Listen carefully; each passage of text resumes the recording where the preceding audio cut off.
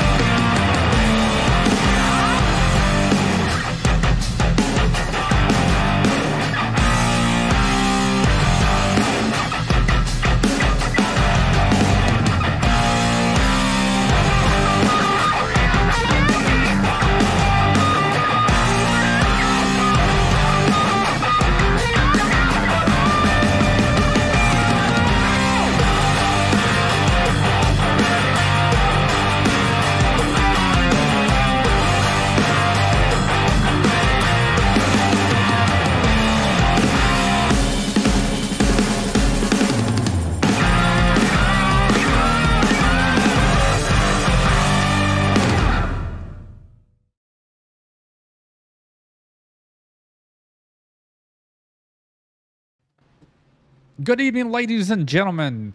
This is Ghostfire Media. I am your host, Adam Wood. Next to me is my co-host, Carl Henderson. How are you doing tonight, Carl? Hey, I'm great, man. Really excited about this race.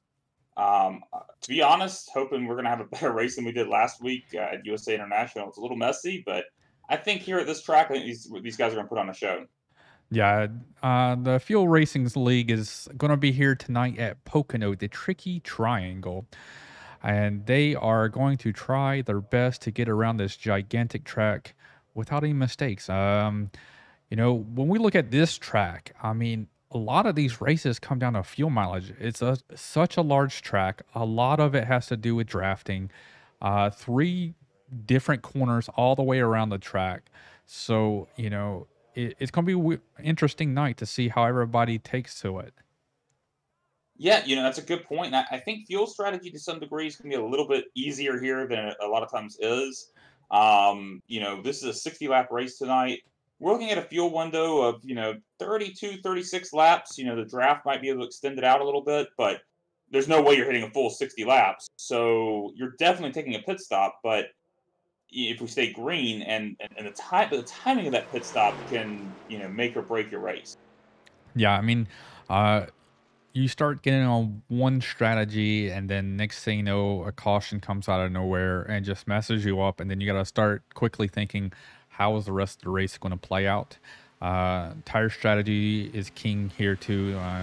Tires really make a difference on these lap times. Hooking the bottom like the 55 of Norm Pellard. He barely missed, and that's kind of like key here because it's a huge momentum-based track. You got to be able to carry that speed off the corner.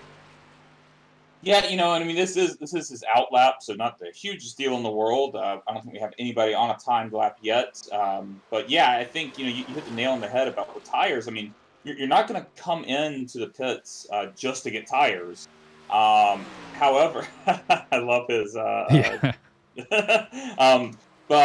You're not going to come in just for tires, but again, it comes back to the timing of the pit stop. You come in early, you potentially get an advantage over the guys who come in later. However, you also have the chance of getting caught out there when a caution comes out. So, his first lap is a 55.91. So we got quite a few. We've got 10 recorded laps right now. Tyler Hensley, he is went ahead and got the fastest lap with a 55.39. Let's see, we got. I'm not quite sure how, because it says that he. Oh no, never mind. I do see that he had the full lap. So we only have 1 lap. That's interesting. He went out and laid a lap down. Well, that's all they have. They only have 1 lap up there, as you can see. No, they should have 2 laps according to this. They should have it's a 10-minute or 2-lap qualifying. And like for example, like I'm looking at Delonte Ballard just laid down his 2nd lap, so not quite sure why he stopped there. Maybe he had some issues, or maybe he thought his lap time was good. And let's see. Justin Morton comes across the line in 6th right now with a 55.63. Let's go look at Zach Edwards. Zach Edwards in that number 14 Exalta. Yeah, current. Actually, I think he may have completed his laps already. I think. Yeah, at least on mine, it is showing that he is on. He's already completed 2 laps. All right, Um, let's move on. so Boomer. honestly, I'll tell you what. A lot of times when I'm out there, and after I set my qualifying, I'll go out there and I'll keep running laps because it's like free practice at that point. No reason to go ahead and just park it. What I do is I normally go out there and I sit there and I try to make my fuel or pit entry. Yeah, Get that one last little attempt to haul ass inside of it and try to stop at your pit stop to kind of get refreshed with it. yeah, you nailed it there. I absolutely do that as well. And I'll sometimes even do it a couple times because once you stop in your box, it doesn't stop you. So go ahead and pull back out and do it again. Yeah, so we got Shane. He's almost done with his first lap here. He's running around turn 3 here. I mean, you're trying to carry so much speed that rear end just wants to break loose, and you just have to kind of feather the throttle, carry as much speed as you can across that finish line. So here's a fun fact for you, Adam, about this track, and I don't know if you knew this, but most tracks have 4 turns, and this one only has 3. That's why they call it the tricky triangle. Sorry, I'm just making fun of some of the Fox and NBC broadcasters that love to bring it up every moment. But yeah, so we got Alan Elwood and Tyler Hensley and Blake Gordon sitting at the top of the board right now. Cameron Hearn is out there doing his 2nd lap right now, I believe. His first one may not have set a time. Maybe he has some issues, but Cameron Hearn moves up to 5th. So Looks like he is done. He's pulling off. Yep. I'm trying to see. We got Eric Wineland. Oh, yeah, Brandon Bernhardt's a good choice out there. Brandon's done. Thomas Bressi, I think, is a good choice we could pop over to. He just set the 6th fastest time and is currently on his 2nd lap. He did a 55.58 on his first lap in comparison to the leaders. Well, he will not be getting a faster lap on his 2nd one. How about we kick over to Eric Wineland, who on his first lap just did the 9th fastest time, a 55.62 compared to our leaders 55.3 even. But this is his 2nd lap, so he'll have an opportunity to improve on it here. Yeah, he's got to hook this turn 2 at the bottom.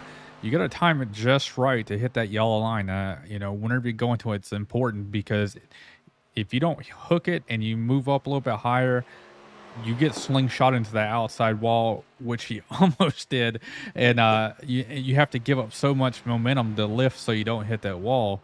So I love to either hook that line or just go just a little bit below it on my qual laps. It's not going to hurt it that much since you're just qualing, but you have to hit that yellow line, or if not, you're just going to be slingshotted to the outside wall. Eric Wineland crosses the line there. We'll see if that was a faster lap. It was not. That was a 55.74 for him. So let's see. Looks like most people who are wanting to qualify have been out there and qualified. Let's see. Well, we get Casey Shue and Brian Kidda, both options for us to look at. Yeah, so we got Brian Kidda here. So this is still his out lap, if I'm not mistaken, but he is coming around.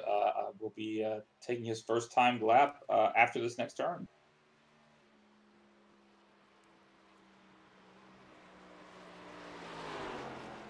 I'm keeping an eye here on Casey Shue as well, seeing what he can do with his lap time. And we also have Travis McQuistion, who's on the track, and John Doble. John Doble's out there. He just pulled off the pit road. So we got some guys setting laps. We'll see what they can do here.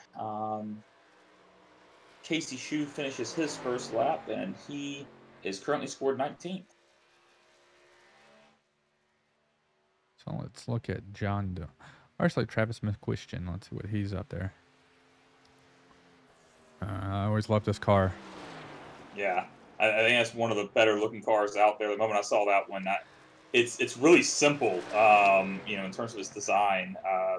So I know, like, from a technical sense, like, the difficulty in painting it might not be as hard as some of the The other one's, obviously less complex, but I love this paint scheme and the variations on it. Yeah, I mean, I know I spend quite a few hours. Ooh, he fishtails it right there off the corner, trying to get out of it. Yeah, and Brian Kitta just finished his first time lap, and he takes the 19th position. Casey Shue falls back to 20th. Casey Shue also finished his second lap, did not improve. I really think what we're seeing with these guys is that first lap is, for most guys, going to be the money lap, it looks like. Yeah, let's see where Travis lands. It did not score him. That's that's interesting. I don't know if maybe he went off track or what. To me, it will be solved and it looked clean, so it must be clean early. So let's look at Davey Hendricks and the wonderful Skittles. It's just weird. You got a Hendricks car or a guy named Hendricks driving a Toyota Skittles or M&M's. Sorry, Yeah. I'm dumb as hell. M&M's. Yeah, I feel like he should be out there in an Exalta car or something. Ally. Yeah. National Guard. Oh, and it looks like our time is up. That went by really fast. I wasn't expecting that. I was expecting that 10 minutes to last a while. So we have Alan Elwood is going to get the Elwood Designs Fuel Pole Award for tonight. He is part of the Virtual Racing Alliance. So that is going to be awarded to him. So let's go down. It sounds like it's rigged. It sounds like it is totally rigged. Let's go down the list here. So first we got Alan Elwood. Second, we got Tyler Hensley. Third, we got Blake Gordon. Fourth, we got Randy Bachell. Fifth, we got Cameron Hearn. Sixth, we got Thomas Bressie III. Seventh, we got Delonte Ballard. Eighth is Shane Theron. Ninth is Eric Wineland. And 10th is Justin Morton. In 11th, we have Joe Dinsmore. 12th, we have Brandon Bernhardt. 13th, Sean Carmody. I feel like I'm calling an AOLL race right now. 14th, we have Jonathan Gerben. 15th, Boomer Logan. 16th, Josh Laston. 17th, Norm Pelletier. 18th, Michael Stroll. 19th, Brian Kitta. And rounding out our top 20, Casey Shue. 21st is Kyle Cooper. 22nd is Zach Edwards. 23rd is John Doble. 24th is Danny Ware. 25th is Hayden Pastoris. 26th is Travis McQuistion. 27th is Davey Hendricks. 28th is Gael Brooks. 29th is Chris Matthews. And 30th is Matthew Rodriguez. All right. And 31st, we have Cal Pilarski. 32nd, Tyler Dolger. 33rd, Nick Adams. And rounding out the field in 34th, Don Runkle Jr. Alrighty. Let's look at the race info of this wonderful track here. So, right now the weather outside is 83 degrees here, but the track temp is 112 degrees out there, so it's hot and slick for these guys. The track length is about 2.5 miles. Like it says, who will conquer the tricky triangle and come out victorious tonight? Well, I can take some guesses at it. I think Alan Elwood's certainly got to be a favorite. Good speed out of Tyler Hensley tonight. And look, our winner from last week, Blake Gordon. I think you and I know it more than many people who watch or in the Fuel League, but we've seen Blake Gordon, what he can do for a couple of years now, and any race that I see Blake Gordon in, I won't ever count him out. Yeah, I mean, you got Cameron Hearn. I mean, he's out there too. We just had him on the podcast. This man's out there on a mission too. That Blippy car is fantastic. It's his son's favorite. That's why he drives it. So he's out there putting on a clinic with these guys. He's having a great season so far. Yeah, and again, also can't count out Thomas Bressie.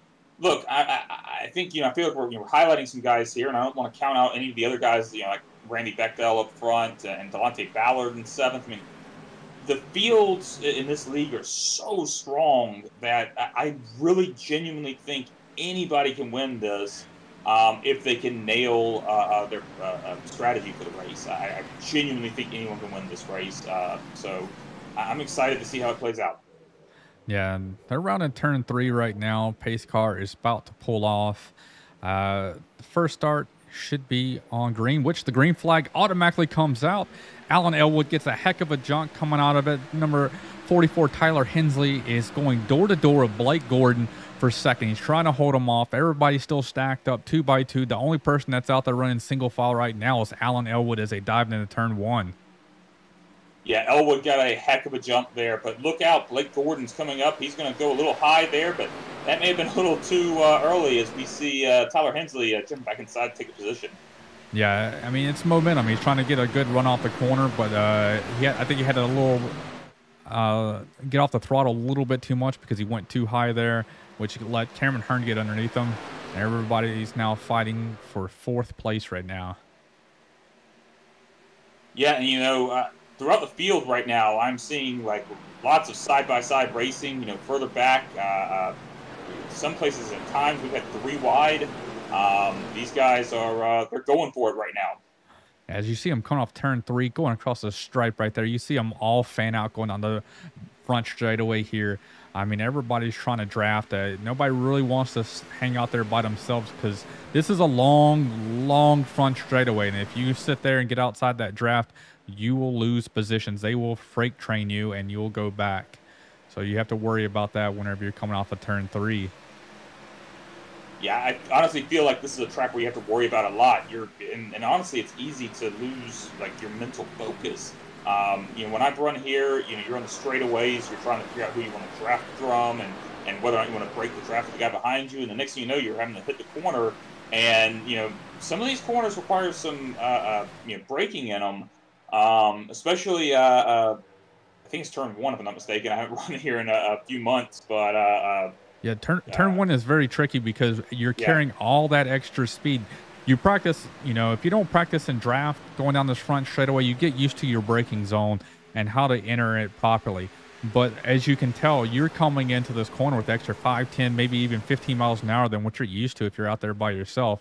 And that's a heck of a difference whenever you come to braking going into turn 1 to get that car woe down and be able to rotate through the center of that corner. Well, and again, this is also, and I think if anyone's listened to one of my broadcasts before, I talked before about how difficult non-symmetrical tracks can be. And I mean, even symmetrical tracks, each corner is going to have its own little personality. But especially at these tracks where it's like, each corner you have to drive completely different. You're driving down the straightaway, you get a lot of speed, you're working through strategies and your fuel strategy and all of this, talking to your team. And then you hit a corner, and next thing you know, you're like, having to figure out how you're going to take that corner. It's like, oh crap, I'm on turn 3. But it's tough. It's a tough track. But it's a fun track, and I bet these guys are having a blast right now. Yeah, right now they're all single file. I mean, you're only jumping out of line right now is to pass somebody. And, I think a lot of people have kind of found their groove, found their rhythm, and figured out where they are at on the totem pole. If they're faster than the person in front of them, if they're slower, if they're riding. And I think most people are just going to be like, hey, I'm riding. We're at lap 4 of 60. Let's take it easy. I'm going to find my rhythm. I'm going to probably try to start like strategizing. Hey, how can I maximize my fuel and my tires right now? Yeah, I was about to say that. Sure, they're all kind of comfortable right now. For the most part, we're single file throughout the field, but we're going to start, at some point start seeing some, movers and shakers because there are going to be some guys out there that are pushing a little bit harder and some guys that are conserving a little bit. And I think those guys that are conserving a little bit later in the run, they'll be able to gain some positions. Yeah, right now, we're trying to find the action on the track. Like we said, everybody else. Oh, there we go. Number 85, he just jumps down Danny Ware and gets inside of him and passes, gets 2 spots there in that corner. That was Boomer Logan. Yep, Boomer Logan, the 85 car. Someone I've raced with quite a bit during the Fuel Sportsman Series. Really solid driver, a lot of fun to drive against. Yeah, Davey Hendrickson, that M&M's car, is right on his back bumper. So Danny Ware's got a whole entire mirror full of some M&M's. Yeah, I'm wondering if it's going to be one of those. I guess it depends on how it turns out on track, but I'm wondering if it's going to be like a subliminal messaging that he's going to want to buy some M&Ms after this race. Yeah, the 66 got loose there on the entry. That let Danny Ware get onto the inside of him, take him down the back straightaway. 28 of Boomer Logan is going, or Davey Hendricks is going to follow him in. Got a push that's going to leave the 66 out to dry, and on the high side right there, going into turn 1, he's losing plenty of spots there. I'll tell you what, entering that corner, it may have just been that camera angle, but I think we were very close to having an incident there. The 66 got pretty close there, but was able to back it down and avoid any incident. There's a lot of action going on right here in the about 3/4 of the way back in the pack of around fighting for the 20th spot here. I mean, there's a lot of them going around. So these guys are not content to stay still back here. I think the top 15, 20 looks like they're hey, I'm going to run single file here. But these guys are stacking up, and I mean, you can see just a second ago, look at the breakaway right there. The 9 car right there, Hayden Pastoris is pretty far back from the pack, and they're just even further back. So we have two distinct packages here are breaking apart. Yeah, and speaking of Hayden Pastoris, I want to talk about him for just a second because, one of the things this league focuses on is the Hard Charger Award. And right now, Hayden Pastorius is up 8 positions. Davey Hendricks up 7 positions. So right now, those are 2 guys battling it out for that award. Yeah, that number 9 it's moving up there, but now he's got to try and use that draft to get up to the 55 of Norm. So he's trying to get up there and catch the main field, because if he can get by the 55, he can sniff the draft of Josh Laston there. Ooh, Davey Hendricks steps out way out of line there, coming out of turn 3 down the back or the front straightaway. Yeah, not quite sure what happened there. If it was avoiding an incident or if he was just trying to break a draft or what. I mean, the sudden it looked like he was trying to avoid an incident. Yeah, and somebody might have brushed the wall, come out the corner, and you just sometimes overreact because you don't know how violently that car is going to snap off the wall there.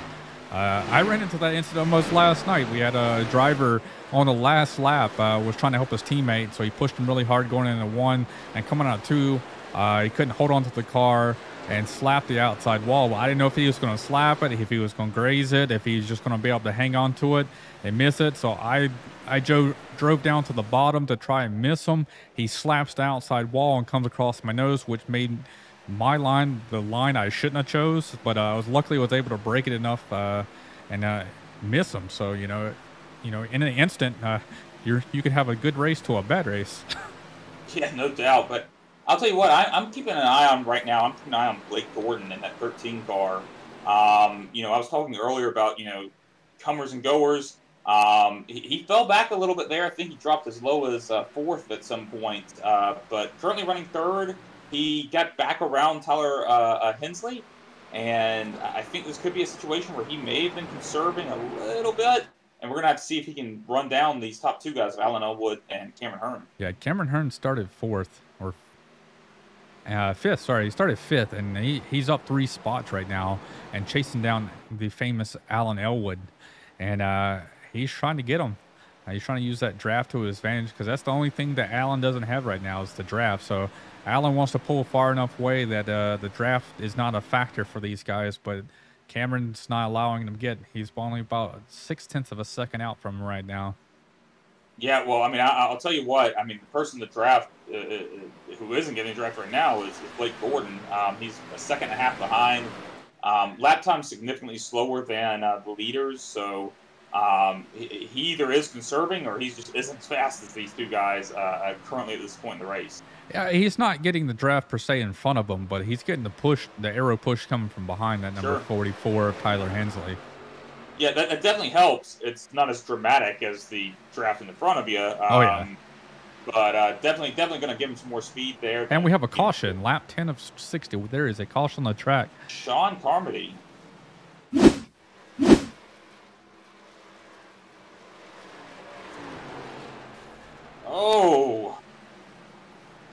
Oh, man, he just slaps that wall pretty hard. I'm not sure if he's going to be able to repair that car in time. He's going to go several laps down trying to get that car back up to speed. He's going to lose so much horsepower and aerodynamics with that. Yeah, I mean, that's one of the worst things about this track is, or really any track that's fast like this. You get damage in a league that doesn't have fast repairs. You get damage at USA International. First of all, the damage is probably not going to be as bad, and you could probably also go out and drive with the damage. Yeah. But here, you need to have all the aero advantage you can, And the horsepower. and the damage is going to be worse just because of the speed. Yeah, you're gonna need the horsepower and the aero here. This track is dependent on both. So, hey, while we're under caution, let's see if we can bring up Alan.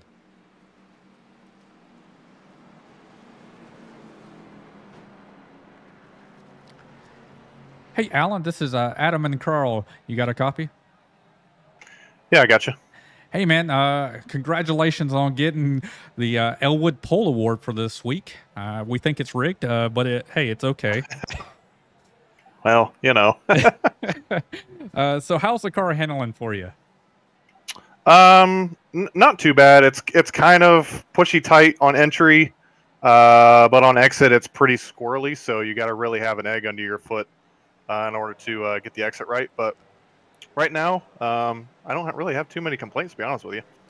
I gotcha. Well, so far you've led all 11 laps. About to click over to 12 as you cross the start-finish line here. You have high hopes that you're going to finish off in first, or is Cameron Hearns going to cause you little problems there? Oh, anytime Cameron's in a race with you, he's going to cause some issues as far as, like, you know that you're going to be watching for him. Like, if you're ahead of him, he will get to your bumper at some point. So, he's probably arguably the fastest guy out here, but being teammates, we have respect for one another, and if it comes down to us at the end, we'll have a good, clean fight. Sounds good. Got anything for him, Carl? No, I think I'm good here, man. Heck of a race so far from you, buddy. Oh yeah, it's a blast. I love Pocono. I didn't so much before the repave, but with this repave, makes everything a lot more racy. And I just really enjoy coming here, so I was really looking forward to tonight. All right, man. We'll send you back down to your team. Good luck for the rest of the night, man. Thanks, guys. Alrighty, he's back down on his team. So we got a couple of viewers out there. Who do you think has the best chance of winning and passing Alan Elwood here on this restart? Because this is where most of the passes are going to happen tonight. They're going to be slicing and dicing. Well, I mean, I think if I were to pick someone to win right now, it's going to be Alan Elwood. I mean, he's looked like he's been peerless out there. Nobody's been able to compete with him. Cameron Hearn's been able to keep up, but I mean, that's really it. I mean, hasn't really been able to get up and 10 for a pass. But if there's anyone I'm going to pick to be able to beat Alan Elwood, it would be Cameron Hearn. We've seen all season how strong he is, and I mean, he's in position, so Cameron Hearn would be my pick if anyone other than Alan Elwood. I mean, you say that, but how well is this outside line going to get a good jump? Will the inside line prevail and let Blake Gordon take the second spot here? Well, we got to point out also, though, at least according to my timing and scoring, Alan Elwood's not going to be starting from first place position. Gael Brooks is. Yeah, so that's going to mess things up a little bit. But I will say this: I mean, I think that being teammates, Alan Elwood, Cameron Hearn, being teammates at the front, especially if they were controlling the restart, not as much now, but it helps. So I think as long as Cameron can get in there and tuck it in line, I mean, he's not likely to make a pass on this restart. Although having the inside line is definitely going to help him here. But I think that yeah, like I said, he's on the inside here. There's really no need to tuck in. I think he's in a good position here, much better since Gael Brooks stayed out. I mean, Gael Brooks, I mean, he jumped up 27 positions by taking over this first spot here, going to green. And, maybe he's still thinking this is a one-stop race for him, that he's going to get out there and just do one stop, where everybody else still has to do one stop as well from here. Nobody else can go to the end. I'll tell you what, Cameron Hearn, the big thing for him is he's going to have to make this pass around Gael Brooks quickly. You would expect that Gael Brooks is going to be slower, due to the older tires.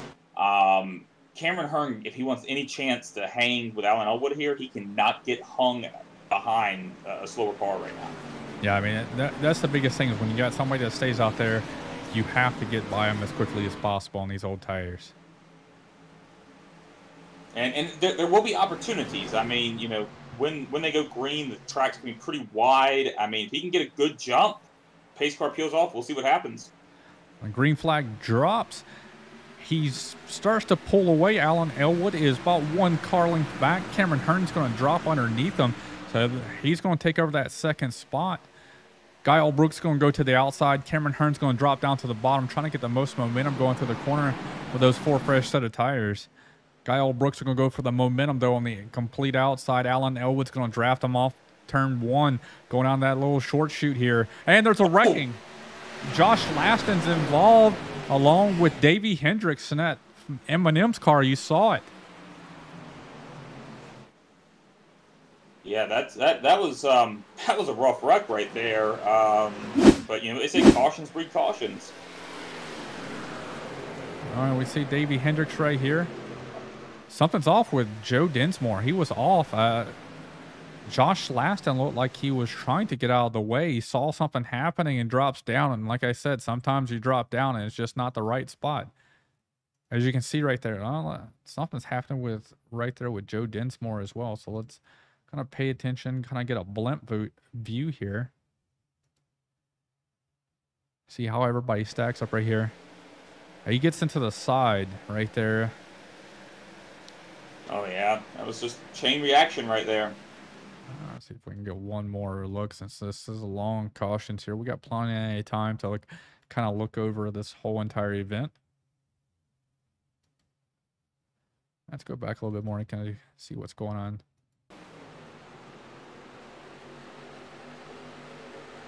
Oh, yeah. It looks like Joe Dinsmore maybe just got a little tight there on through the middle of the corner, and it looks like he came up a bit. All right, at least what it looked like to me. Let's look at look where Brandon's at. Let's go to him right quick. I guess we need to hop on Davey Hendricks. But Davey Hendricks hit Brandon Bernhardt just a little bit. Yeah. So just a lot of checking up right there because of that incident. Unfortunate. David Hendricks was trying to make some passes, trying to get back up to the field there. Yeah, you hate seeing that. I mean, I don't know if there's much that Davey Hendricks, Josh Laston could have done there to avoid that. When you start having guys have issues up front, I mean, a lot of times it's just not time to react. I mean, that happened very quickly. So real bummer for them as we see Guile Brooks. He's coming in to pits. So Cameron Hearn will take over our lead. Yeah, I mean, once you get in that position, you dive down that low to get away from them, and then you see them come back your way. There's not much you can do. I mean, you're along for the ride. You can't sling left and then sling back right, because when you sling left, there's nobody below you. You're not going to hit them. But when you sling back right, you don't know what's going to happen when you're re-entering the field like that. Yeah, I mean, whenever you're trying to avoid a wreck, I mean, honestly, it's guesswork to a degree. You've got to get committed quickly. You can't, sit around and say, well, should I do this? Should I do that? I mean, you've got to make a decision. You make it quickly, and that's your decision. And sometimes it works out for you, sometimes it doesn't. Yeah, and I mean, we look at it, and Josh doesn't look like he took that much of a hit. A little bit of aerodynamics. This pit crew probably going to be able to fix that one up, but Davey Hendricks probably not so much. He's going to be back there in the same boat with Sean Carmody. Yeah, and we see Sean Carmody's pitting again. I imagine did not get all of his repairs done the first time around. So I mean, that's the good part about this track. We run about a minute 37, minute 40 caution laps here. So I mean, you can get a lot of damage fixed on these pit roads during these caution flags. Yeah, absolutely. I mean, I think that's probably the biggest benefit of the track is for cautions, that you do get plenty of time to come in, get some repairs, and come back out, come again, and get some more repairs. And then still have plenty of time to catch the field for the green flag. Yeah, and so we're still 2 to go. Maybe when we're coming out going across the line here will be one to go. It looks like everybody's trying to look like they're going to stack up. So we'll see if the pace car light goes off and see if we'll go one to go here. Looks like it. Pace car lights are off.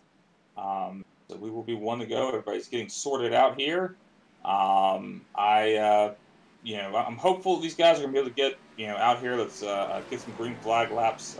Once again, we had a nice long run at the beginning. I think once these guys kind of get comfortable, I think we'll be all right here. I think I get through the restart first. It looks like Cameron Hearn's going to take the outside line here. It might be, one of these teammate moves.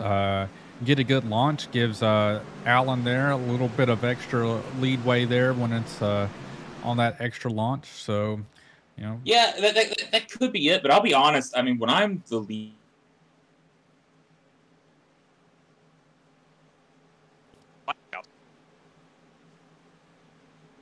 I can still get a jump over the guy on the inside, and then I can almost run my normal line up against the wall as you're entering the corner to drop down. So, as long as you are able to get the jump right now, if Alan times the jump, he's going to be in trouble. Yeah, exactly. A lot of teams are going to help each other. I mean, this isn't, with 1 or 2 laps to go, not a shootout. We still got a long ways to go here. I don't think there'll be too much mind games within the teams here. I think it'll be teammate helping teammate here, telling them, hey, 3, 2, 1, let's go. But we'll see. See if there are any mind games. If Cameron stays silent and gets a huge jump compared to Alan.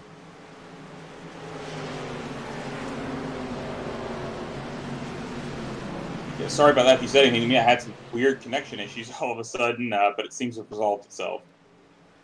Yep. All right. Green flag is out. Cameron Hearn gets a good jump, just about a car length ahead. Alan Elwood is going to really float up, take out the weight from the 24. 24 drops down behind Elwood, gives him that second spot. Blake Gordon is going to dive in, trying to hang on to that third spot. Does not want to give it up to Thomas Bresci. He's going to try and stay with him coming out of turn 1 here, going down this long little short. It's actually a shorter chute than longer chute, but it's good enough for a heck of a draft. Yeah, while all that was happening, on the restart, something happened with Nick Adams. Not sure what happened, but he was able to keep his car off the track and entered pit lane with no issues. Thomas Bresci looks like he's going to pass Alan Elwood going into turn 3 here. He does. He clears him. Blake has to stall just a little bit because of that. When he gets back in line, that killed his momentum coming off of turn 3. He's going to stuff it in right behind the 22 of Eric Wineland. They're all spreading down that front straightaway to break the draft. I mean, you see him going there. Cameron Hearn was almost at the bottom of the track. Well, you talk about Thomas Bresci getting around Alan Elwood. I mean, it could be a couple things there we're seeing. It could be that Alan led so many laps that his car is just behaving differently in the draft and not used to it. But the other thing could just be, again, long green flag run, come in, you get tires, and then suddenly your car is behaving differently, and he just hasn't adapted to it yet. We'll see if Alan will be able to work his way back up, or if he's going to be stuck back in third position for a little while. Yeah, I mean, I think most of these are his teammates. So, I mean, like I said, we still got a long way to go. We're about to cross the line, make it 20 laps of 60. So we got 40 laps to go. Still one more green flag pit stop to going on. As you can see, look at them all jumbling down that front straightaway there. Everybody's jockeying for position. Yeah, well, and also, like as you mentioned, I mean, breaking the draft in some cases. I mean, this is honestly a lot like what you see happening at a actual NASCAR event where you'll see the drivers spread out on those straightaways like that. And I mean, you also have the teammates there. The teammates will jump out of the draft to help the other teammate draft past the person behind them. So I mean, there's a lot of ways you can reinvent this track when you have teammates to help you and work with you during this traffic. Yeah, no doubt. There's all sorts of things. You again, kind of going back to what I was saying earlier about this track is there's an element of skill involved in it, but there's also a huge mental aspect to it as well, which I think makes it different than a lot of the other big tracks in NASCAR. Yeah, I mean, there's some big moves right now being made right now. Matthew Rodriguez and Guile Brooks just got by Josh Last and going through turn 3. A lot of drafting. Number 71, Guile Brooks, he fell like a rock. I mean, he was leading the race, and now he's way far back. Well, he did pit, so that's part of the reason why he dropped. He actually may have gained some position since the restart. I don't have that stat, but yeah, I mean, he led for, I guess, a half a lap under green, and then had to pit. Yeah, so we got some action right here. We got the 4th, 5th, and 6th place on back right there, all stacked up. The top 3 are trying to pull out and drive away from the field. Eric Wineland is the leader of this 2nd pack. Blake Gordon's in 5th. 6th is Randy Bachel. 7th is Shane Theron. 8th is Michael Stroll. 9th is Tyler Hensley. And 10th is Hayden Pistorius right now going through. Yeah, Hayden Pistorius now up 15 spots, but Cal Filarski also up 15 spots. So we got some movers in the field right now. Yeah, Travis McQuistion, he's up 13 spots right now. He's sitting in 13th, so he started 26th and made his way up to 13th. So these guys are fighting and trying to catch up to the front of the field here and trying to get as much spots before this next green flag pit stop. Yeah, and we're definitely going to have a green flag pit stop because they pitted at lap 11. Not going to get them anywhere close to the finish of the race. We might be able to stretch out to lap 45, maybe 50 if the draft helps enough, but that's not going to get us to lap 60. You may think, 10 laps, that's not much, but at this track, 10 laps is huge. Yeah, I mean, anybody that pits here or next probably about 5-6 laps, they will be able to make it to the end. So, who knows what the pit stop strategy is. Are they going to try to cut it in half on their last pit stop?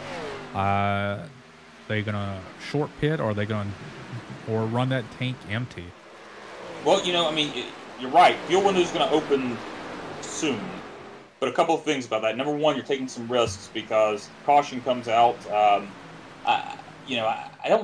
not sure. You probably won't go a lap down here pitting under green. It'll be close because it is such a long pit road. But the other thing to consider is that you pit now, and then we have, or in a few laps, and then we have green-white checkers. You might be in trouble, and we've seen that happen. Oh, whoa! There's some trouble further back in the field. Yeah, there's a car against a wall. No caution though. They kept it clean through there, which is pretty surprising. I thought for sure we were going to have a wreck there. I'm trying to figure out who it is. Oh, I've already passed him. Yeah, the 57 of Matthew Rodriguez. Let's go down there.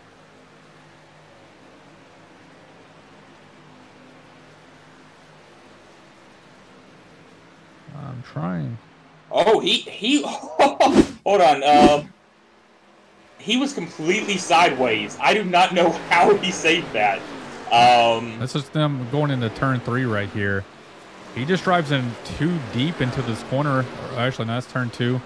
Yeah, but wait for it. I guarantee you this is about to blow your mind. I've never seen a wreck like this get saved with no caution.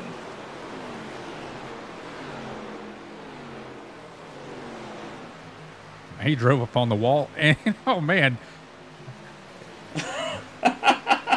he just continued. I mean, he's doing the right thing. He's trying to hold it towards that wall, let everybody get by, and not create a bigger accident than what had already transpired. As you can see, David Hendricks and Sean Carmody back there, down on power and aero. You nailed it there, man. I've got to call that out because the natural reaction when you have an incident like that is, oh, I've got to get off this wall, and that can end up causing big issues for guys around you. He held it up there, so I props to him. That's the smart move there. It's the right move. Caused a little bit more damage to his car, but it kept us from having a much bigger incident. Yeah, good thing it didn't net code him back into the traffic. It like held him to the wall there, and he kept, I don't know how much more steering input he put himself into the wall, but like you said, you turn the wheel just a little bit to the left, and sometimes in that type of scenario, the car goes violently left out of nowhere, and that would have caused a bigger incident as you saw those cars around him.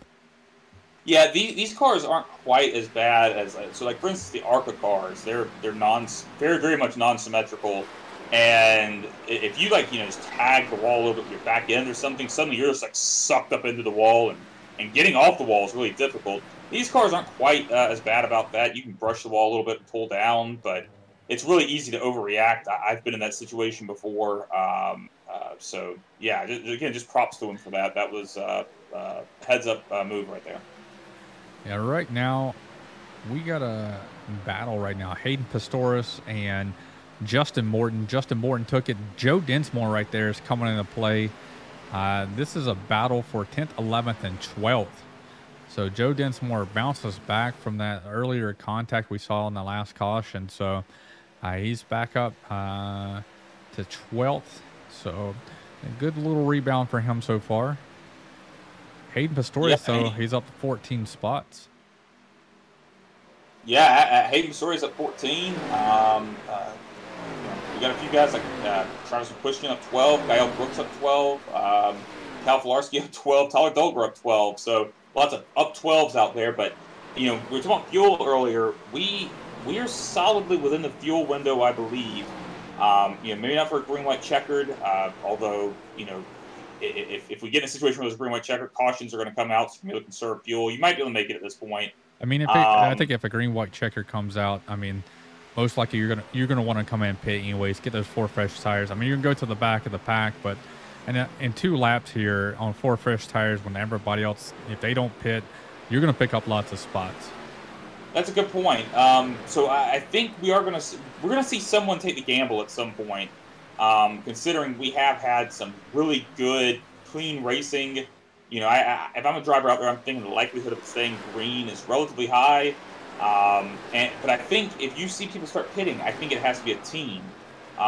If individuals start pitting, that's not going to be great because they're going to be, sure they'll have a really fast car, but they'll have no one to draft off of. So I think at some point we're going to see a team pull the trigger here and come in together. Right now, we're watching this battle unfold right now. Hayden Pistorius trying to get his position back from Justin Morton. Justin Morton took it from him about a couple laps ago. He's been riding comfortably behind him. He said, nope, I want to get in front. So he take over. He's back solidly in the top 10. Justin Morton's right now sitting 11th, and currently Joe Dinsmore's right there looking in 12th. Yeah, that's one of the closest battles throughout the field right now. Those guys really right there, nose to tail. It's been really fun to watch the past few laps. Oh, we got a good battle right here with Don Runkle Jr. and Josh Laston. They're coming off of turn 1 here. He got underneath them right there. Just couldn't get the momentum. When you start getting older tires here, that middle to high lane starts to take over in turn 1. You won't, these older tires won't let you hook as much at the bottom there to get that great run off of it. And whoever takes that middle to high line, they're able to keep the momentum up longer for that good little long stretch there between turn 1 and 2. Yeah, absolutely. Trying to see who we got through the field here. Other than that battle between Hayden Pistorius, Justin Morton, Joe Dinsmore. We got Zach Edwards. He used a little bit of draft coming out of turn 3. The 55 of Norm, he's got some rear end damage right now from it. So, I mean, his right rear's all jacked up. Spoilers up in the air just a little bit. So he's kind of off the pace right now. The 66 of Brian Keita in front of him. He's got a little front end damage from another earlier accident. So I think, Zach Edwards is going to start slowly moving forward. Some of these cars are lightly damaged. As you can see in the front of Brian Keita's car right there. Just got a little bit too much damage for him to really keep pace, especially by himself. If he was drafting off somebody, it wouldn't be as bad, but him being in that clean air just is not helping him. Yeah, so I'm looking here. Blake Gordon right now trying to take away that 4th place position from Eric Weinman. They've been kind of side by side here for a little bit, and Blake's been working him. And we'll see here. You know, he's not in the preferred position right now, but with older tires, who knows, that might work out for him. Yeah, turn 2 is hard to run too wide, especially on older tires. I mean, you got to trust the guy on the inside is not going to slingshot, because that turn, you just carry so much momentum that wants to snap you to the outside. So having 2 people run too wide there is pretty dangerous, in my opinion. Yeah. Well, and I mean, additionally, you've got, you know, Eric Wineland, you know, was having to run off of his line due to having someone on his outside, you know, potentially a line that he was familiar with. So, good thing it worked out. But, I mean, Blake Gordon's still fighting here. I just don't think he's going to make it work here. Might actually lose another position here to the 38 of Shane Therian. Yeah, right now, Eric Wineland's working pretty good right there. Shane looked like he dropped out of line to give him a little bit of boost, but couldn't clear Blake, so he kind of stuffed it right back behind Blake so he wouldn't get freight trained by Michael Stroll, because I know Michael Stroll, and he will not sit patiently waiting for these guys to kind of help each other out. He's gonna take advantage of them. Yeah, I mean, Stroll's a good, clean driver, but you're right, he's not going to just sit there and wait. Especially, again, you know, when field's spreading out, if you've got speed, you got to go if you want any chance of gaining any more positions. You can't just keep losing time to everyone. Yeah, I mean, you know, I got to commend these teammates working together. You know, Eric Wineland and Shane, they're both teammates, and as Blake was trying to get by him, Shane was back there giving him the boost that he needed going into turn 1 to clear Blake. So, I mean, I like the way they're working right now together, even though they're not nose to tail. They're very close to each other, so they're able to do some teamwork like that. Yeah, and I mean, I do think, maybe not right at this moment, but at least earlier, you know, Blake Gordon was faster than Eric Wineland. But you know, may have gotten his tires a little overheated trying to make a pass. But this is going to be a pass here. I think Eric might have tagged the wall. Yeah, I think he just got a little loose there coming off the corner, and Blake had a heck of a run come out of the turn 2 and was able to do that. Eric Wineland's going to be the first one on pit road. Yeah, first one out of our top 10 anyways. And, yeah, that's I wonder if that was one of those things, well, you know, I lost his position, I'm going to pit, or maybe he thought he took damage hitting the wall there, or if it was planned, but definitely he came down in a hurry. And he's by himself, and that's the worst part right there. None of his teammates came in, so he's not going to have a drafting partner coming out of this pit road, so I mean, that's unfortunately it's going to drop him down a little bit by at least 1 to 2, or about a second a lap here. Well, the only thing that might work in his favor is that the field is a little spread out, so he might be able to find drafting partners here and there. They're going to be slower than him, but he may be able to kind of leapfrog them and just keep building that up, but certainly not the ideal situation for him right now. Exactly. Unless he get a teammate or 2 to jump in this lap, he's going to be kind of stranded for a while. And nobody else jumps in. He's the lone wolf right now. Matthew Rodriguez is in, but he was too far back to make any type of help for him. Yeah, I think Matthew Rodriguez has been in the pits now for about a minute and a half. I think he's clearing damage. He's got a lot of damage he needs to fill. Yeah, I'm looking at Eric Wineland right now. He is out there by himself. I'm on the blimp view. I can't see anyone around him right now. Look at the leader of Cameron Hearn. He was able to pull away from his teammates. Almost a second away from him right now. They were been running real close to each other for almost since this green flag dropped on from that last caution. But Cameron Hearn is trying to step it out, trying to distance himself. So when they do come in the pits, he has a heck of a distance in case he misses it. Yeah, absolutely. And I mean, I've got to be thinking, you know, if you're one of those guys behind Cameron Hearn right now, especially if you're not his teammate, I'd be considering pitting. I mean, it's clear that he has the pace to win this race. If you want to beat him, sure, you can just kind of sit and hope for him to make a mistake. But I say flip the strategy and try to do something different to try to beat him out here. Yeah, we got the 24 right now. Thomas Bressy's got Sean Carmody in front of him to kind of draft off down this short shoot between 1 and 2 here, and trying to see if he can close the gap. But it looks like Cameron Hearn he's got a 1.1 second lead right now over him, and he's extended it even further. So he's up to 1.2. Cameron's found some extra speed, and he's not sharing it with the rest of his teammates. Cameron Hearn right now, despite the fact that he is not drafting off of anyone, is laying down the fastest laps on the track, with the exception of Eric Wineland. But I'll tell you what, here's a difference of some lap times for you. Cameron Hearn, our leader's lap time, last lap was 57.11. Eric Wineland, who just pitted a couple laps ago, his last lap was 55.58. So about a second and a half there difference. Could make a big difference in the long run. Yeah, I mean, he's going to get that instant speed boost here that's going to kind of give him that jump ahead. But once these guys do pit, especially Cameron Hearn up here, who's now got a 1.4 second lead over everybody, it's going to be a lot different. Yeah, I'll tell you, I mean, I still don't think this is going to work out for Eric Wineland just because of the fact that he has no one out there to draft with. But, you know, sure, if he gets ahead of some of these guys and then they come in and pit and they have more speed, then they've still got to get around him on the track, whereas he gained the positions just by, you know, pitting earlier. So, you know, again, for him at least, I don't think this is a race-winning strategy, but it could still gain him some position. Yeah, he might have just smacked the wall enough where he knew that he was going to just start to get beat there, so he decided to come in. I clicked on Delonte Ballard because he's the next one that was kind of up there near the front to see where he comes out afterwards. I know he's going to be probably a little bit further back than Eric Wineland. Yeah, he's about 10 seconds back from him. Trying to see if he would come out near him to give him extra boost. Oh, he gets a little loose there. Those cold, fresh tires there. You're trying to get everything it's worth right now, but coming off turn 2 there, he got a little loose. He was able to catch it.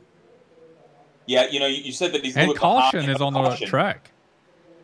That is one of the guys who just pitted. Kyle Cooper was involved. That is something. It's Eric Wineland is on the lead lap, but Delonte Ballard, who just pitted, is not. Yeah, well, I'll tell you what. I mean, you got to think that Eric Wineland, you know, who was trying his strategy, has to be furious right now because you wanted to see, I think, a pit cycle. Yeah, I mean, at this point, I mean, sure, he could possibly stay out, but, you know, these guys are going to be on fresher tires than him. He'll have no chance of catching them, so I feel like he might have to consider coming in again. It's going to be a tough call for him here. Yeah, and it looks like in the 73 right there, he was just trying to get everything she had. He clipped underneath that yellow line in turn 2. It just upset it and sent the rear around. Yeah, and that'll happen with fresh tires. You've been out there, you've ran, you know, 30 laps or so on those older tires. You start learning how they feel, and they transition smoothly into that. It wasn't like it was, oh, all of a sudden my car's driving way different. Well, when you pit and you get fresh tires, suddenly your car is driving way different. So you get accustomed to one way, and then the next time you go out, it's driving completely different. It's really easy to have happen. Yeah, exactly. These guys, you know, like you said, they get accustomed to their braking points, their let-off points, their throttle points on older tires as they wear, and then whenever you get these fresh tires, they act and react way differently to anything that you put at it. So, you know, we're going to see a lot of differences here when we go back green to see if, you know, people have their 20 lap old tires plus here versus these fresh tires, see what they can do. Yeah, I'll tell you what, I hate that the caution came out because I was really excited to see how that strategy was going to play out. And this sort of simplifies things, right? I mean, everyone's just coming in the pit. And Eric Wineland did not come in the pit. He is cycling up to our lead. He was laying down some blistering laps just before the caution came out, but I feel like this isn't going to work out too well for him. I think he is... a sit and duck. He's going to lose some positions in a hurry, absolutely.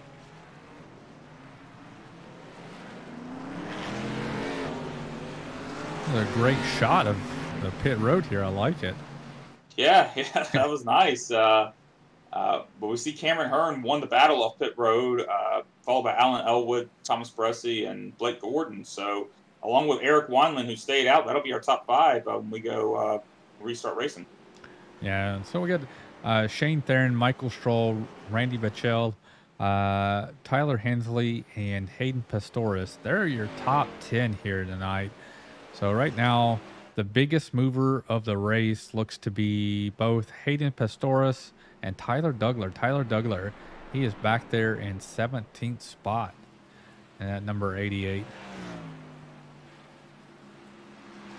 Yeah, you know, he's up 15 spots. So is Hayden Pistorius, and we've got Don Runkle Jr. up 13. So I always love, even prior to calling this league, I've always loved calling out the guys who move through the field because, to tell you the truth, I mean, it's great you can go out and, you know, lead the race. I mean, those guys are certainly talented and good at what they do, but I enjoy seeing guys that are making a lot of passes. It's a lot of fun. You know, up 15 spots, I'm sure they had to pass a whole lot of cars to make that happen. Yeah, I mean, when you got 34 drivers out here tonight, I mean, to move up 15 spots, I mean, that's almost half the entire field you had to go through. So, I mean, that's a lot of spots you got to make up. And that's just as of now. Who knows how, if he's fell back, you know, went forward, got even further than that, and had to go back. So, you know, it takes a toll from you. You go up a little bit, go back a little bit, go up a little bit. You know, it's one of those things. Yeah, exactly. But, you know, 20 laps to go here. If we stay green, this could become a battle of, you know, first of all, you know, if the leader, you know, possibly Eric Wineland or maybe Cameron Hearn, you know, with being fresh tires, but if the leader can pull out, get a good-sized gap, you know, and pull away from the draft, they might be in really good shape. But other than that, I think you might see some strategies play out. This is just long enough where a little bit of tire conservation could do a lot of good. So we'll see if anybody, you know, is maybe falling back a little early on and then able to gain it back later. I wonder what's happening here. I mean, we got Cameron Hearn. He's about 2 car lengths back from him. We're rounding turn 2 here, and you know, we're trying to don't want to stack up to the field because once you got around turn 3 here, I mean, we go green almost instant as soon as that pace car comes in, and that slinky effect is really detrimental to try to close it. It's a little bizarre. Cameron Hearn in second place holding back a little bit. He is pulling in a little bit now, but, I mean, Thomas Bressy's got a huge gap there on the second row between him and Eric Wineland, so not sure what's going on there. It's easy for the 24 to close that gap, but, you know, everybody behind him that tries to close it, that's a slinky effect, and that causes problems throughout the whole entire field. And there he is. He's closing it up now and tightening up. And green flag is out. Pace car is in. Eric Wineland gets a great jump on the field. Cameron is going to fill the gap in second, but Alan Elwood is going to take the bottom away from Thomas Bressy. Thomas Bressy is going to have to fight him going into turn 1 here. Yeah, I mean, that was about as good as it could have worked out for Eric Wineland. I mean, I genuinely do not think he's going to be able to hold off Cameron Hearn here. The guy's been insanely fast all night and is on fresh tires right now. But what Eric has to do at this point is try to minimize the damage. You know, get out to a decent lead. You know, Cameron Hearn may take it from him, but maybe he might still be able to get a top 5 out of this. Man, they were sideways coming off the corner. I think that was Shane. That was really sideways. They were pushing like crazy. Going in turn 2, got sideways coming off, stacked up the field just a little bit, but no, everybody was able to regroup it. Didn't. Great save. Blake had to back off, and he dropped a position. He's back to 6th. That's the farthest he's been all night long. Yeah, you know, we've seen this with Blake Gordon a few times tonight, though. You know, kind of giving up a little bit early in a run and then regaining it. But I mean, he's not really had competitive pace all night. I mean, that's probably unfair. I mean, he's been competitive, but he's competitive for top 5.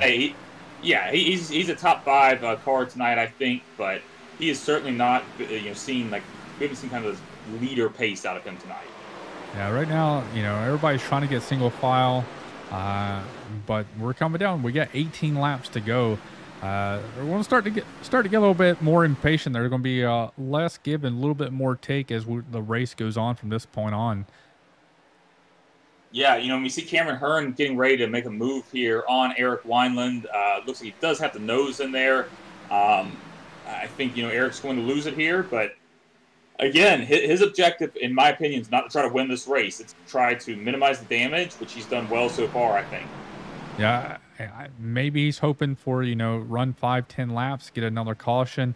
and minimize the damage up until that point, and everybody come back and get 4 fresh tires at that point. I mean, that's what you can hope for right now. I mean, that'd be the best blessing he could get.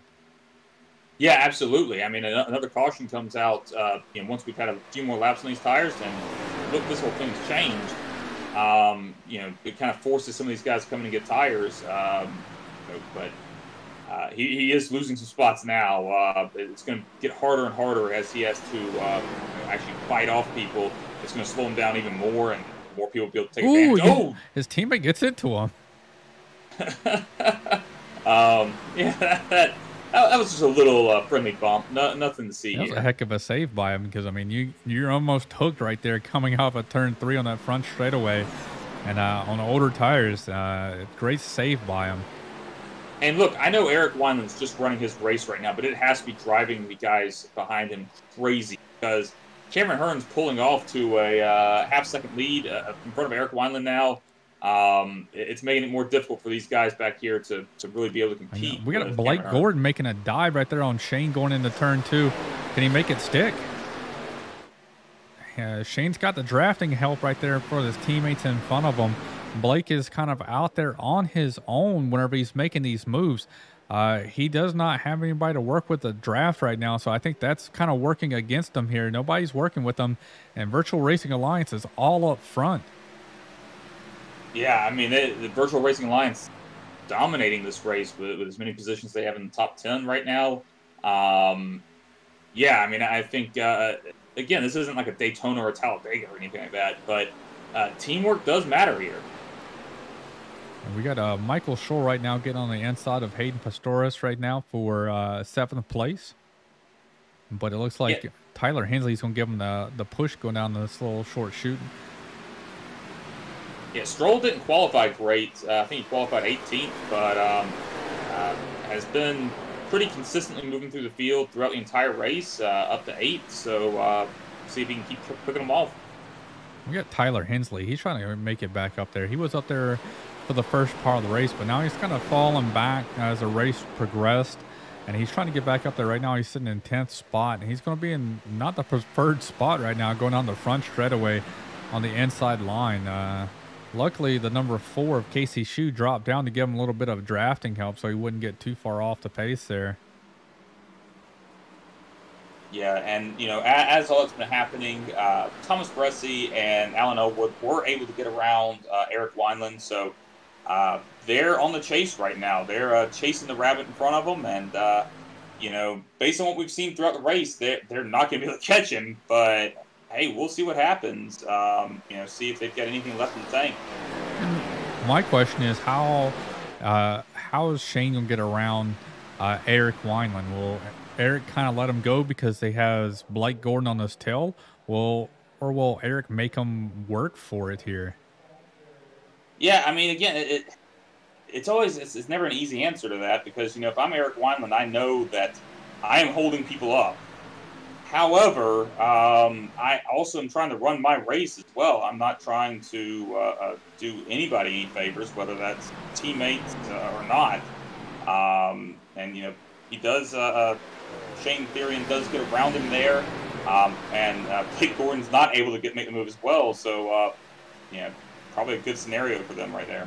I mean, honestly, I was going to see if Blake was going to push Eric down the front straightaway, leave Shane behind, and try to clear Eric in turn 1 using them as a pick, but that did not work.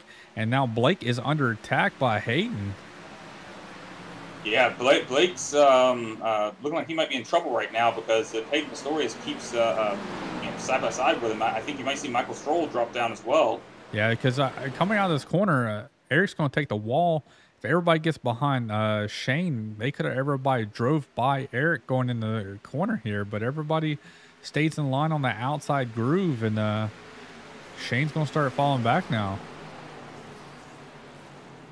Yeah, that Blake Gordon got a little lucky there. Yeah. But the story right now, again, has to be, I mean, I can't, I'm blown away by Cameron Hearn. Almost a 1-second lead right now over Thomas Bresci. Still consistently laying down faster laps. what a show he has put on tonight. You know, I honestly wasn't sure after his qualifying effort that he'd be a contender, but he's shown it to me. He's the contender for tonight. Yeah, that's the reason why we had him on the podcast last week. You know, he's shown us that he's got it, and he's already got one win for the season. So he might come home with a second win. We got 11 laps to go as they cross the line right there. So we still got, you know, half a fuel run or half a run going left on this 20-lap shootout. Yeah, 11 laps here is like an eternity. A whole lot of things can change. And again, of course, if a caution comes out, that changes everything. I mean, who knows what will happen if a caution comes out? And that's what Eric Wineland wants. Eric's like, hey, I'm still sitting in sixth. If we get a caution, I am still in the game. Please let somebody do something. Hook the corner wrong. Yeah, and you know, and again, I'm not wishing for it, but a caution would be really interesting. I think you would see some guys try to stay out. And if you had a significant number of guys stay out, that could cause some major trouble for the guys who come in for tires. So lots of strategies that could play out in this theoretical scenario. But if we stay green, I mean, I'm looking at lap times. I mean, once again, Cameron Hearn just continuing to pull away, 1.1 second ahead of second place. I think this is his race to lose at this point unless something weird happens.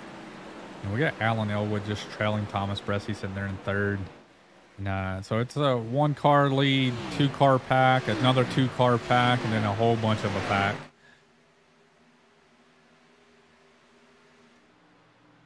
So these guys, you know, we're all stretched out. Everybody's trying to make that move whenever they can.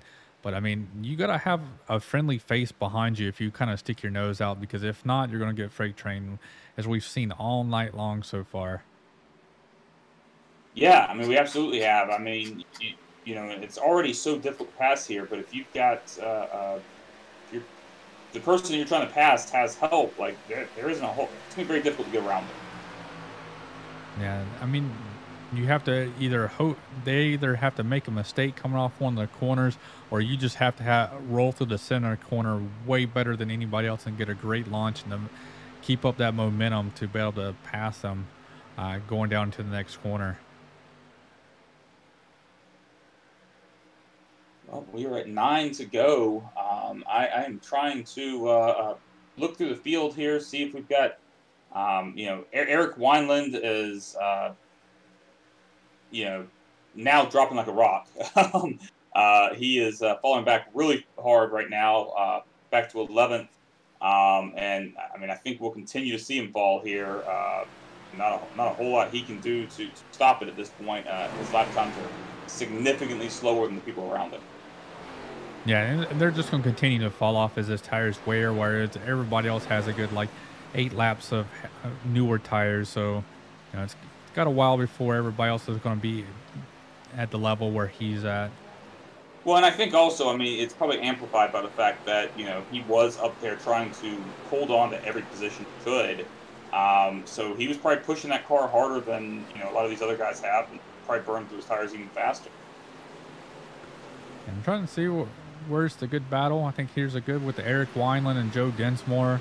Joe Densmore is trying to catch him. Joe Densmore is sitting in 13th. Eric Wineland's dropped back to 12th now.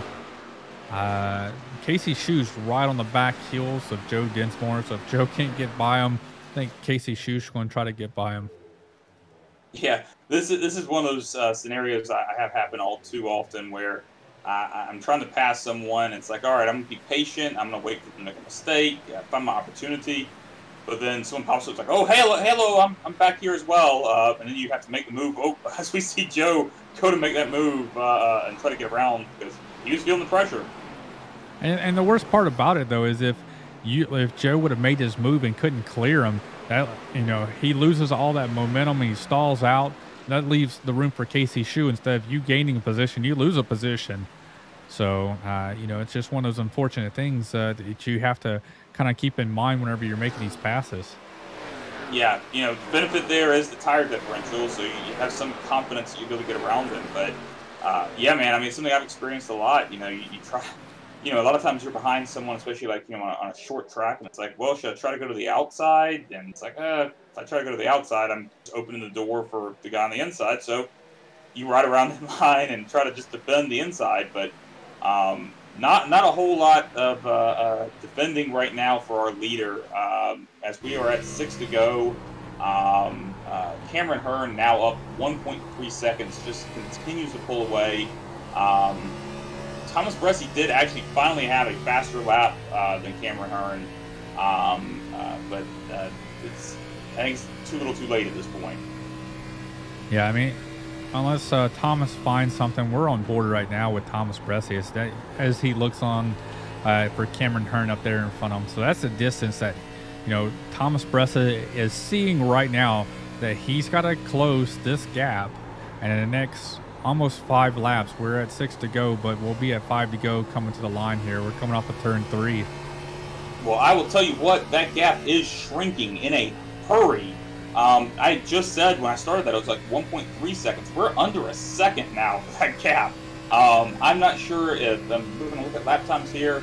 Yeah, Cameron Hearn ran a significantly slower lap. Might just be trying to pace himself so that you know, he's not burning his stuff up. Might have had some issues as well. Maybe his caution's out. Caution is out. Casey Shoe is showing. Let's see.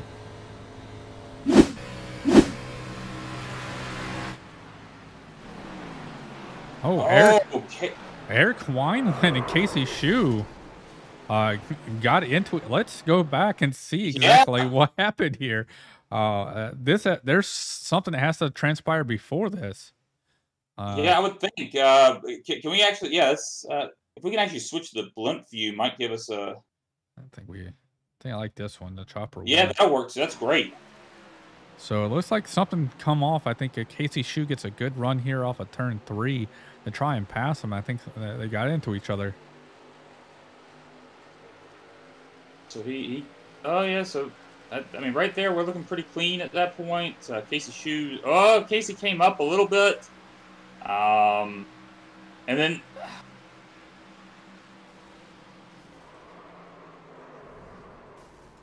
I don't know what to make of that. I don't know if it's they got net coated into each other and kind of pushed off, or if that was you know, they got sucked into each other because of it as they were going on the back straightaway there. They were just running so close, their cars sucked into each other and bounced each other. That's a tough one to figure out. I mean, obviously, it's very clear that Casey Shoe came up more than Eric Wineland came down, but it just comes down to, I mean, let's try like the chase view. Another one, rear chase. Where's the chase?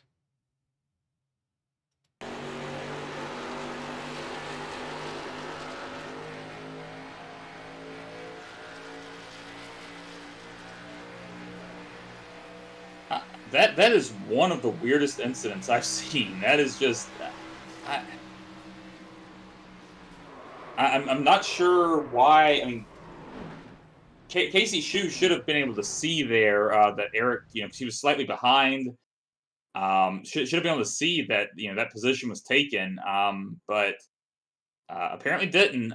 So, you know, there's your issue. But hey, we got leaders coming in the pit right now. And we have one person staying out. Oh, that's not good for him.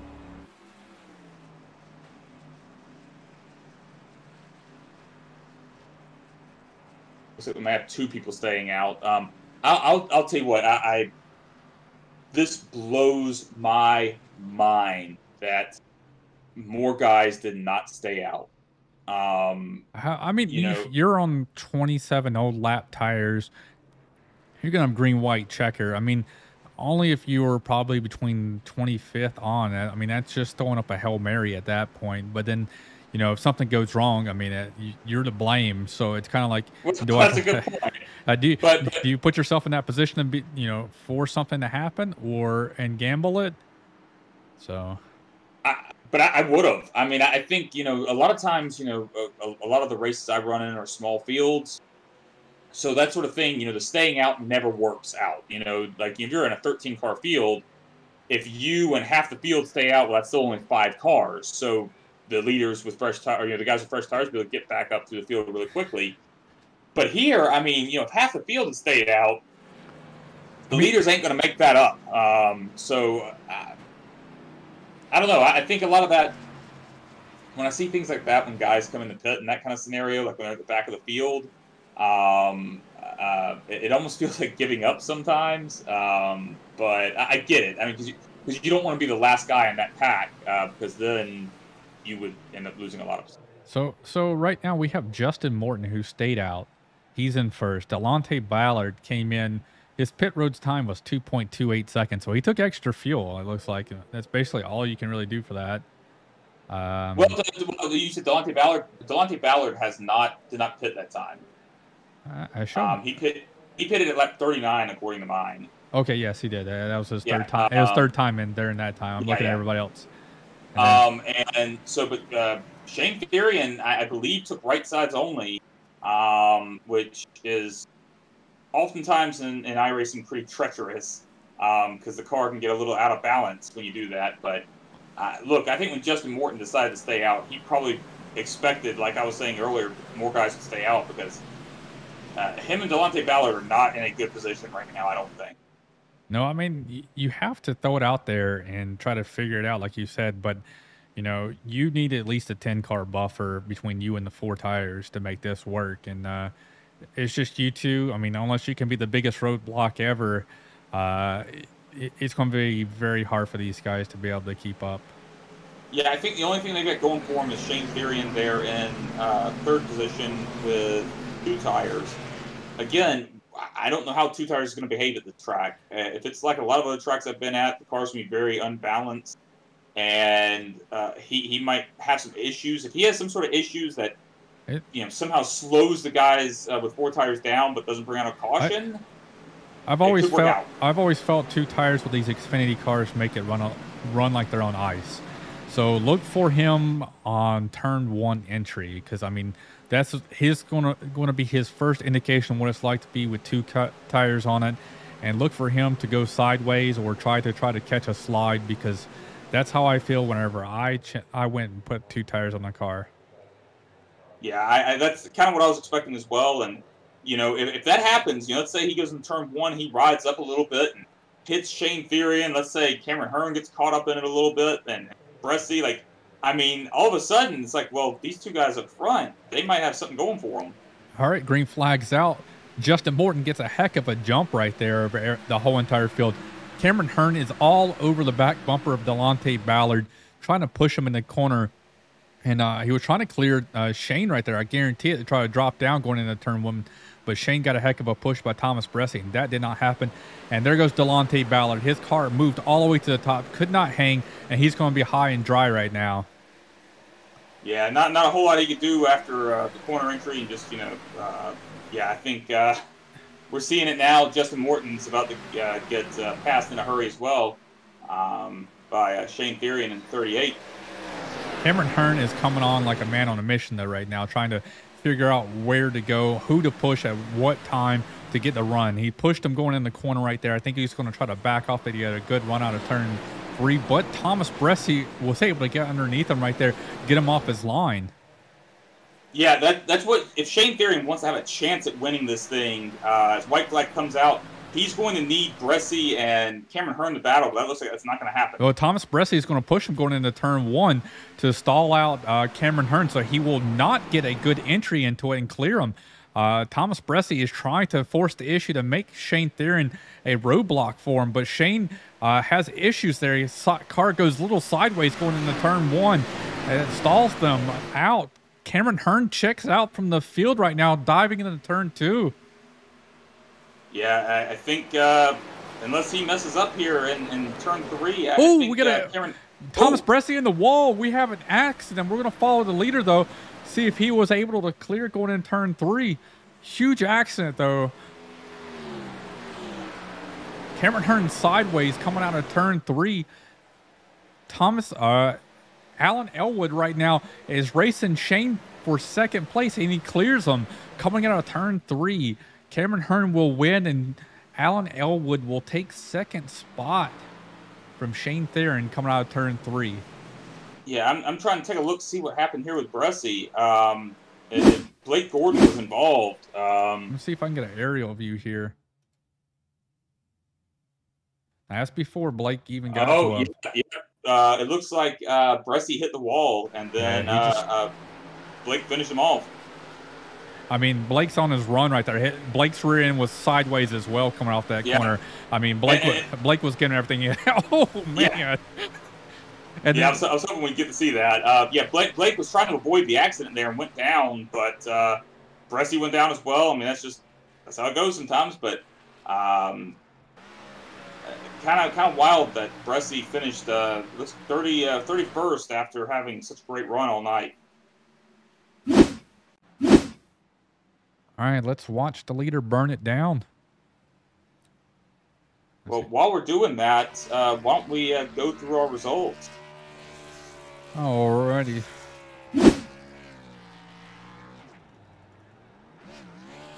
All right, so our winner tonight is Cameron Hearn. As you can see, I'm burning it down. Second is Alan Elwood. Third is Shane Theron. Fourth is Blake Gordon. Fourth is Hayden Pastoris.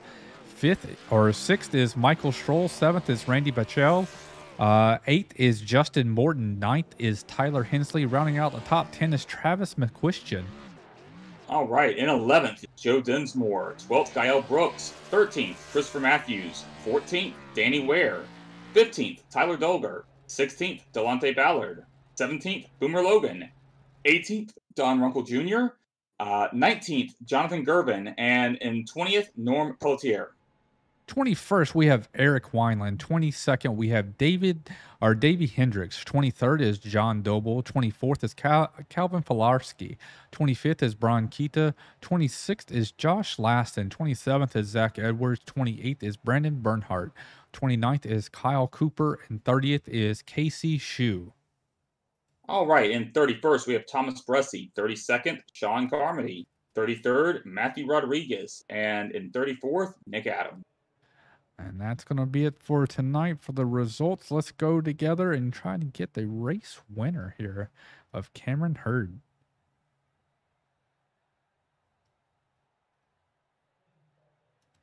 Let's see. Drop down here. Let's pull him into the booth. Hey, Cameron. This is Adam and Carl in the booth, man. How do you copy? I got you, man. I got you. Congratulations, man. You put on a heck of a battle all night long.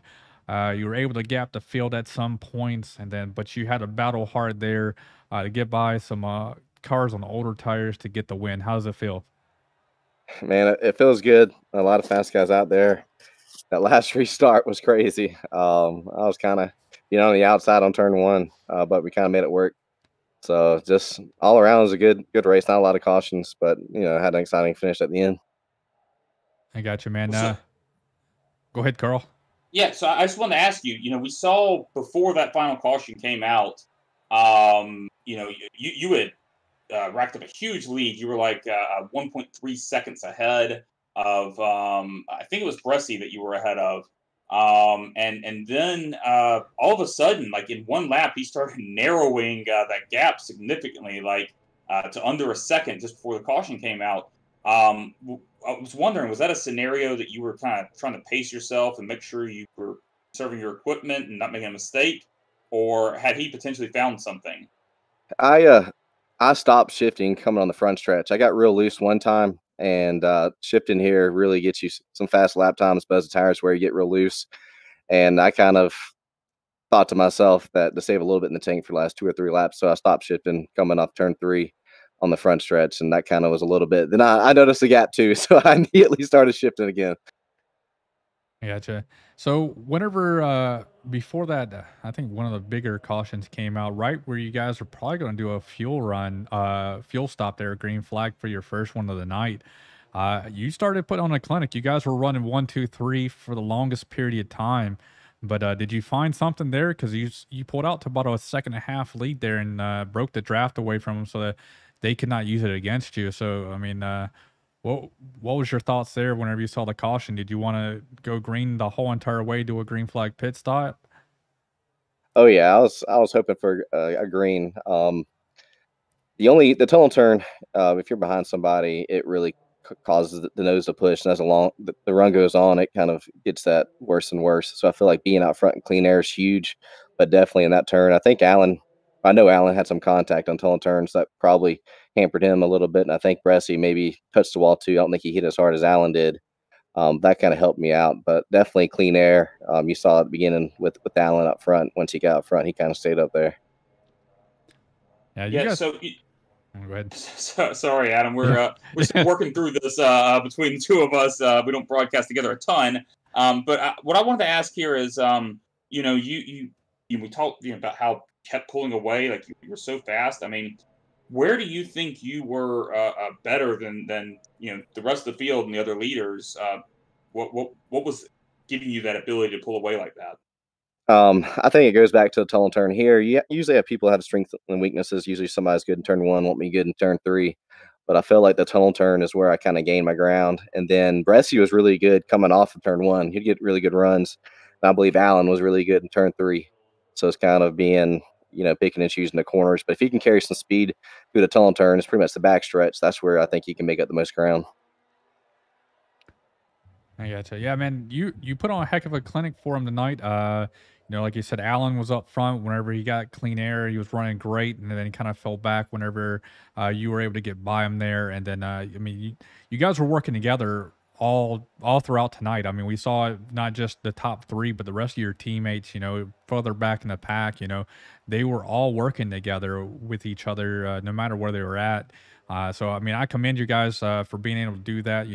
When you saw your teammates are having little struggles, you drop down to let them draft off of you. So you guys are working well together. So keep it up, man. No, I appreciate that's one thing you try to do is like you said on the front stretch in that long stretch of road, like it really is. You can pull somebody. So if your teammates balance somebody on the inside, you can kind of help them pull them along. So that's what we try to do all night. I got you, man. Well, congratulations. Let's see if you can bring this momentum to next week and see if you get another victory and be up here in the booth with us. I appreciate it. I look forward to doing that.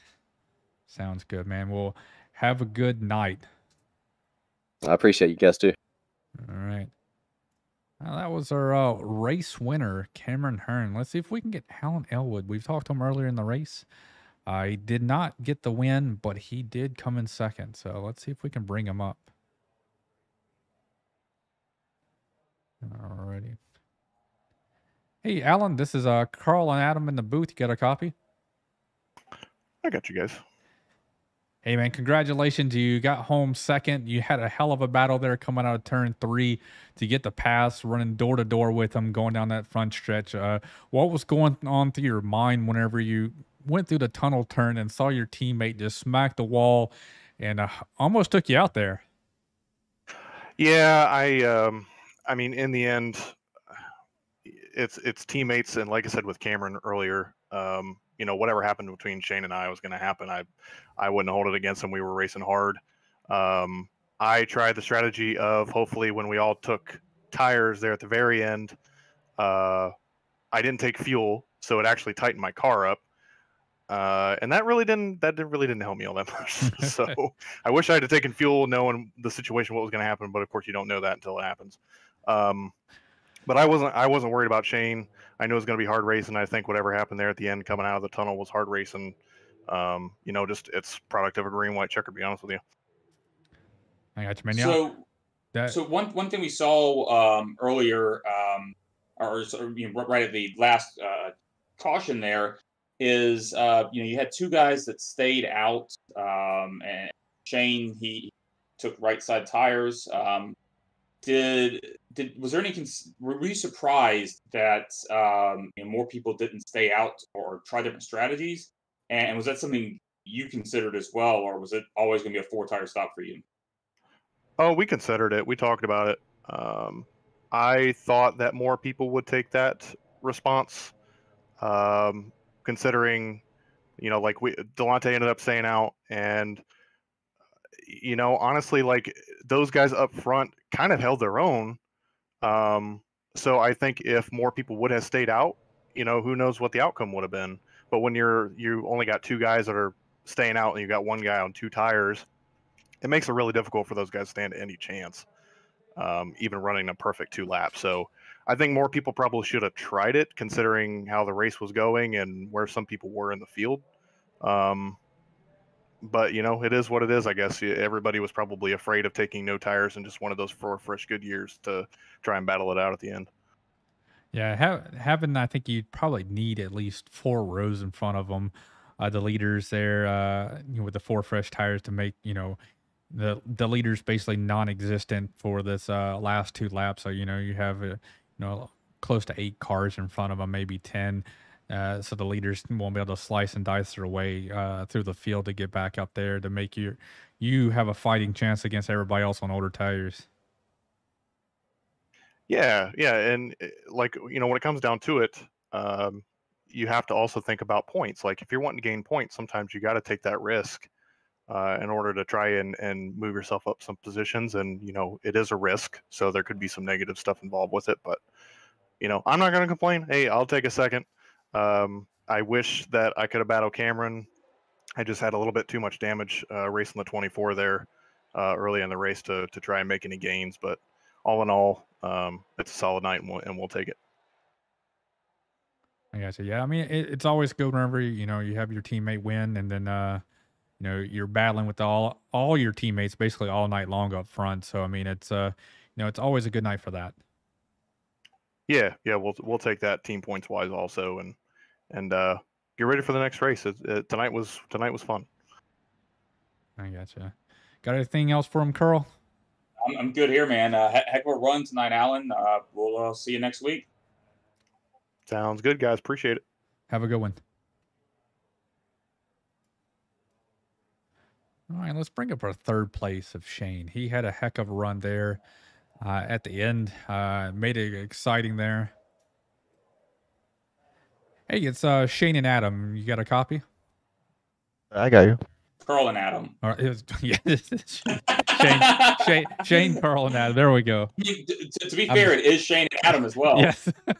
Oh man, zoning out. It's almost the end of the broadcast. Man, congratulations, man. You had a heck of a fight on your hand there at the end.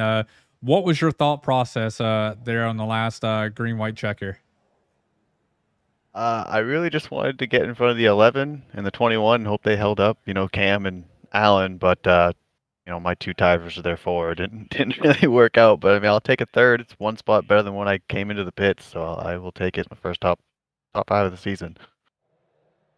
Gotcha. Yeah. So I'm curious. A lot of times with the 2 tire stops, you'll car will be a little unbalanced. How did the car feel when you came out there on 2 tires? It was actually fine. I mean, the left sides weren't wearing as much. Like when I pit there, it was only down 6% on the left side. So I was like, all right, we'll give it a chance. And it felt fine. It got a little loose off of 2 when I was pushing it. But other than that, it was, I think if I would have restarted in the lead, I probably could have held them off or at least made it a last lap pass. I would have gotten past the last lap, who knows? But yeah, it wasn't bad. So what could you have done differently on that last lap to hold Allen off? I don't know. Bressie sent me into the tunnel turn, so I didn't even really get on the gas as soon as Allen did. And then, of course, his 4 tires, he could get a better run on the bottom than I could on 2 on the top. But I don't really know. If I didn't get sent into the corner, maybe it would have played a little different. I could have pinched Allen a little more, and he would have gotten loose and could have held him off. But still got a 3rd, so I'll take it. It's a good points night for you tonight, man. It is. I needed that. Been struggling this season.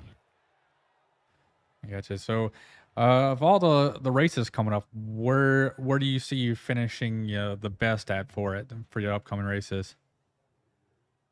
I don't really know. It's an odd schedule. I don't really know. I've been off these past couple of months, so who knows? I was excited for Pocono. It's one of the normal-ish tracks I guess we're going to. So we'll see. I mean, I have to look at the schedule to see what we're going to. But if we're going to a normal actual Xfinity race, I might be fine. Well, we've got Darlington next week. How do you feel about that? Oh, I love Darlington, so I'll probably be up there with Alan and Cam. I would hope, but yeah, I'm good at Darlington. I love Darlington, so we'll see. I got you, man. Well, good luck to you next week at Darlington. Let's see if your luck will hang out there and not get a lady in black stripe there. So good luck, man. Thank you. Alrighty. Well, that was a wonderful race here from Pocono Raceway, the tricky triangle that only has 3 corners. If you didn't know that, Carl, it only has 3 corners, man. I'm shocked. Shocked, I tell you. But yeah, I mean, put on some great, exciting races. But typical Pocono, it's a drafting. Did not come down to a fuel run. It's always one of those exciting things that you kind of see here, but did not happen. We got a few wrecks that kind of played into the hand of kind of a short little 3-lap shootout there, green white checkers. So got to see a lot of excitement. Got to see a car go fly through the air that he didn't want to see. So yeah. Pretty great race overall. That long stretch of green flag racing, and then the caution at the end really caused some drama. But the guy who dominated all night able to come away with the win still. yes, he did. And Cameron Hearn did a great job. He started back in 5th and moved up to 1st there, and the past his teammates there. Basically, all of them up there was his teammates. They had to get by, and was able to capture the win. I think he led the most laps all night long as well. So congratulations to Cameron Hearn from the Ghostfire Media crew. I am Adam. That is Carl. You guys have a great night.